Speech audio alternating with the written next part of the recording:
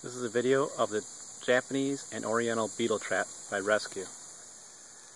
I hung this in my backyard about a half hour ago, and as you can see, the beetles are practically fighting over themselves to get into the trap.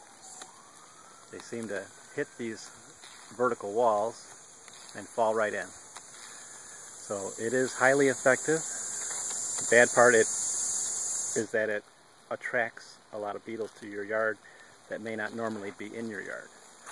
But as you can see, you look down in there, there are a lot of beetles.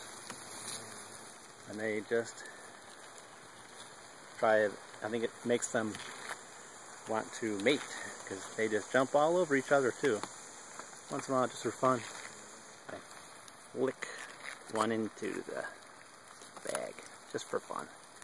But yes, they do accumulate on the top string once in a while, but they do work. They do catch a lot of beetles. At the end of the day, this bag will be about 25% full. As you can see, it's up to about right here right now, full of beetles. And this does unzip so that you can empty it.